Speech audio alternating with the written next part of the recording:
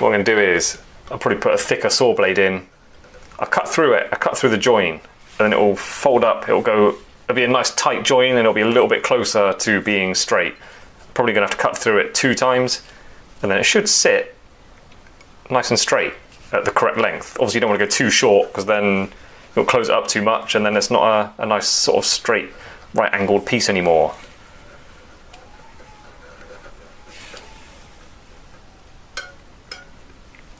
Just carefully hook it in.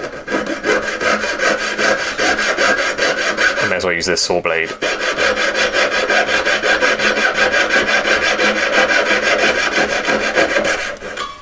Okay.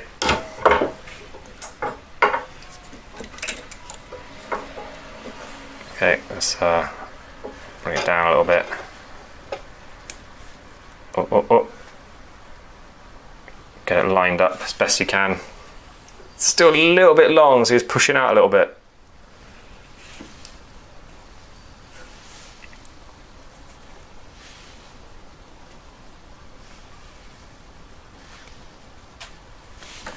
Okay. I think cutting it through completely closed might be a bit too much, so I've opened it up a little bit, and then I'm gonna cut through it again once more. Hopefully that should finish it. Whoop.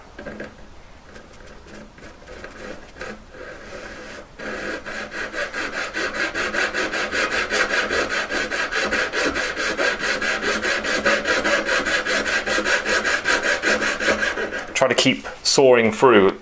Don't stop and start halfway through a saw, because it can muck it up a bit. So I'm looking for that nice right angle.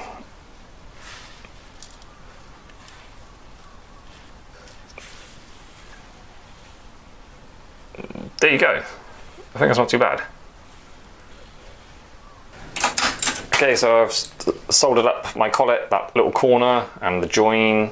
Just going around it using my parallel pliers, hold it like dead straight and just give it a gentle squeeze. And I recommend squeezing it one way, turning it around and squeezing the other way, because your fingers are pulling that into your palm, yeah? So there's only really one moving to the other one.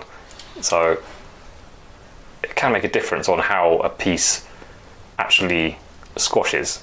So I like to keep, just in case, I like to keep everything very even. So I do both sides. So I go around it, just look around it. If any little things need straightening, just do it. Like, I just literally just get the walls and just squeeze it gently, just to get it all nice and flat and square.